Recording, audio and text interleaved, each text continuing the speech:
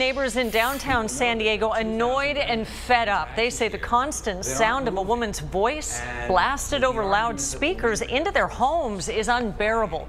10 News reporter Emily Thode is live tonight, and this is happening in what's called a quiet zone. Emily?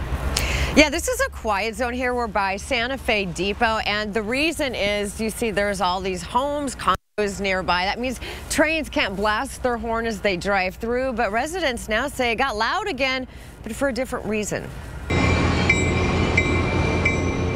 If you look over Tom Baroff's balcony on the 17th floor, you can watch the trains come and go from the Santa Fe station downtown. You have to expect a fair amount of ambient noise in a location like this because you're downtown. Since 2009, this area filled with urban condos has been a quiet zone, meaning no train horns. That quiet just got loud again. But it's not the horns. To have 10 or 15 speakers on a platform blasting train arrival and departure announcements that 2,000 residents who aren't interested in taking the train have to endure, I think is piling on.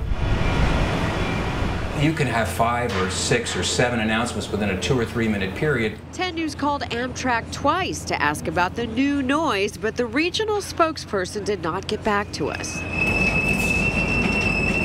Later, they seem to be announcing less, and it's a lesser volume right now, and I'm sure it's because your station took the lead in taking care of this issue, or at least trying to address it. And we hope to get some answers tomorrow from Amtrak. I'm live downtown, Emily Thode, 10 News.